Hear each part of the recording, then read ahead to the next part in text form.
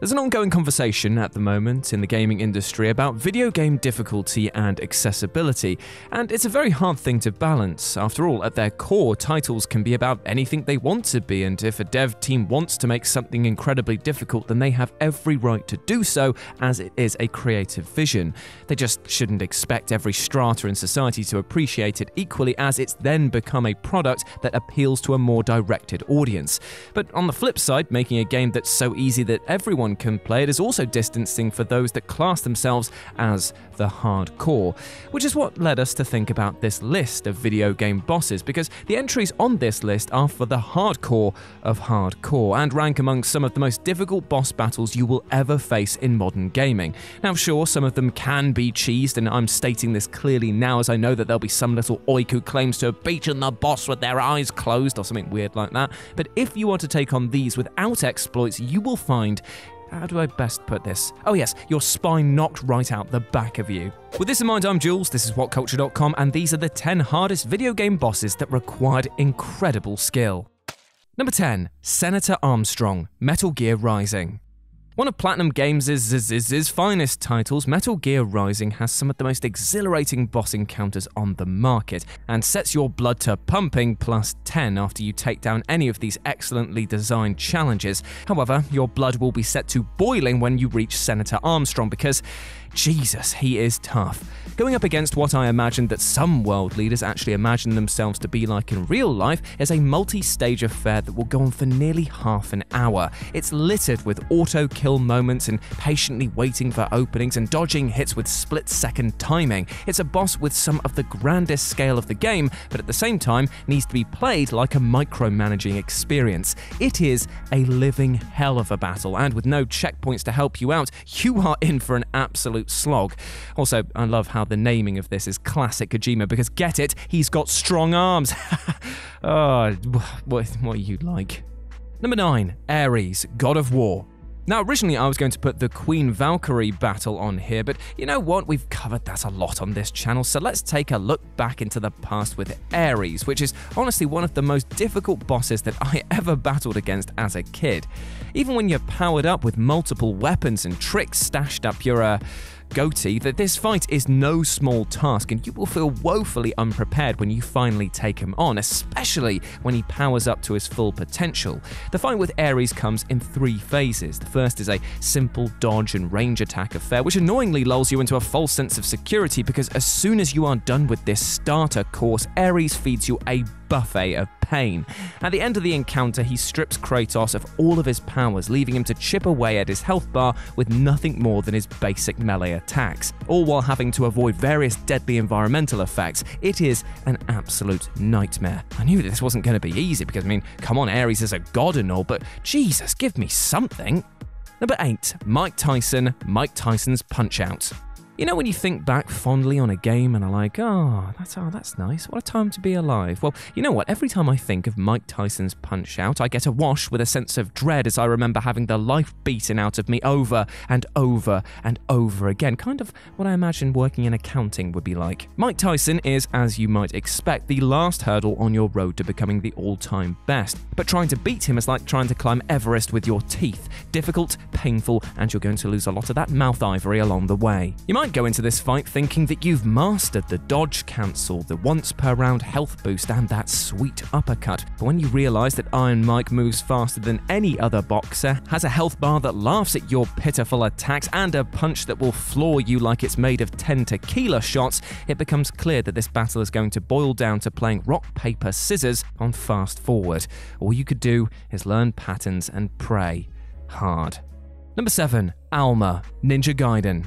2004's Ninja Gaiden was a game that came along, looked at the current state of video game difficulty and went, lol, okay mate, try this on for size. It's a series that is notorious for its criminally hard challenges, and none encapsulate this better than the battle with Alma. This is a battle that simply could not be won with anything less than pure skill, as Alma will push you beyond breaking point. To come out on top, you needed to be quick, precise, and also be prepared for a lot of horse crap when it comes to this fight. fighter. She will shrug off quick combo attacks with ease, move around the map incredibly quickly, and dole out punishment from long and short range. Again, it's a boss that only offers short windows of opportunity, and you best bloody use them if you ever hope to beat this. Number 6. Skolas, Destiny House of Wolves expansion. Skolas, the Kell of Kells, is the ultimate test in both skill and patience for Destiny players. Found at the end of the House of Wolves expansion, this encounter was so grueling on launch that Bungie needed to halve his hit points in a patch in order to make the fight fair. Even with this nerf, however, you best be prepared for the fight of your life. Now, what makes Skolas so tough is his sheer offensive power. In this final fight, he's armed with a rocket launcher that can kill Guardians in 2 shots from any range, and like all annoying bosses, he has the ability to teleport around the map, which he often combos with a massive ground smash attack. Then there's the endless minions that he brings with him that are used to distract the player, meaning that it's a juggling act for the whole party from start to finish. But to top it all off, he's got this devastating, devouring essence skill, which will kill a party member in 30 seconds unless you can remove it, and if you don't, the whole group will die as well. Excellent. Number 5. Orphan of Kos, Bloodborne. So YouTube censorship means that I can never really tell you what I think about this boss, but you know what, let's just throw caution to the wind. I think that he can eat my with a razor blade right up my dog nonce and ride that log flume all the way to bloody Canada. And this is all down to the fact that midway through the fight, like all good Seki Soulsborne bosses, he transforms. Sprouting wings and thrashing around the battlefield, suddenly this battle goes from trying to balance his relentless attacks with well-timed strikes to a battle where he simply never stops. My heart gave out so many times that I was as dead as my avatar more often than not during this. And if you try that age-old tactic of hugging the boss's butt, well, he'll brush you off like a fly and crush you with his numerous splash attacks. This is pure agony through and through. Number 4. Bernard, Fury. So here's a weird one. It's not that this boss is massively overpowered or particularly unfair, it's just that Fury's combat system is incredibly quick at the best of times, and here that is dialed all the way up to supersonic levels. You'll be flying around the stage at such a speed that the blur of neon colors, bullets, blades, and energy blasts all become this weird kaleidoscope of pain, and I feel like that should be a metal band of some sort.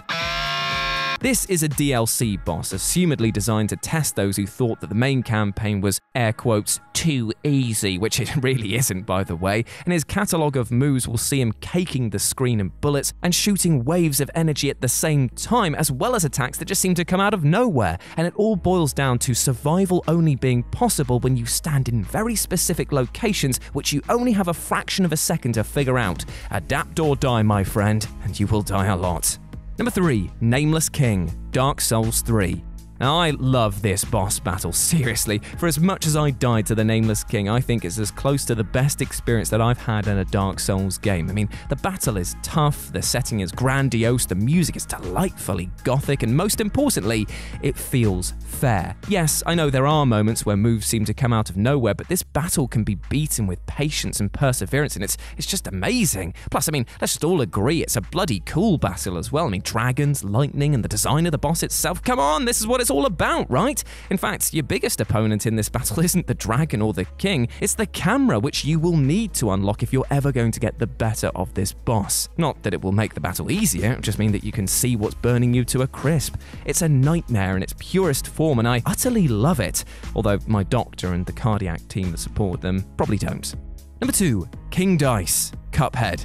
It's so hard to pick which Cuphead boss should have been on this list because at their core, all of them are tests of skill and reaction speed. However, King Dice, for sheer spectacle and sense of overwhelming odds, takes the cake thanks to the interesting slant he has on the battle. Here, the player has to roll their way up the table in order to fight the man himself, meaning that you have to take on a menagerie of mini-bosses along the way, all of which represent different vices and gambling formats. Now, don't get me wrong, some of these guys are pretty lame. I mean, sorry, Chip, you are just awful, but it helps build the suspense as to whether you can even handle King Dice with enough health when he finally arrives. And when it does, in short, it's going to be a swift and painful death 9 times out of 10. Parry jumping the cards is so hard because of their random insertion in the pack, and you might find times where you breeze through the first 2 or 3 only to be stung out of nowhere. With the correct loadout, obviously you can mitigate some of this, but honestly, this is a randomized rush from start to finish. Good luck. And number 1, Ishin, the Sword Saint. Sekiro: Shadows Die Twice. What better way to end this list than by paying respect to the best game of 2019. Honestly, I have never been as close to breaking my controller and at the same time having such a fantastic experience as I have when playing this title. And choosing a boss for this list was incredibly difficult, seeing as Genichiro, Owl, that damn dirty ape are all brilliant contenders, but I guess it kind of has to be the Sword Saint. And yes, I know you can cheese this boss. I mean, hell, I did it the first time that I beat him, but honestly, this fight, when played straight, is easily the most challenging. And why is that? Well, not only does this battle have a huge 4 stages to it, but it mixes long-range, devastating short-range, pixel-perfect windows of counter-attacking, and of course, everyone's favorite, lightning strikes. I cannot get over how brilliant this battle was, but I totally understand why people hate it. I mean, after all, why would anyone enjoy the idea of being obliterated over and over for making a single mistake? Yet here is where the game asks you, what have you learned? What skills do you have? And it's then you realize you have the counters, you have the weapons to exploit the windows, and you have that beautiful lightning counter. And with this, it all boils down to you. Can you remember what to use, when to use it, and when to back off? Well, the answer to that, my friend, is down to you. And there we go, those were 10 of the hardest video game bosses that required incredible skill. I hope that you enjoyed that, my friends, and whatever you are getting up to today, I hope it's a lot side easier than trying to beat any of these bosses, and I hope that you have a fantastic day. As always, I've been Jules. You can go follow me at RetroJ with a 0 over on Twitter. As always, you have been awesome. Never forget that. Bye.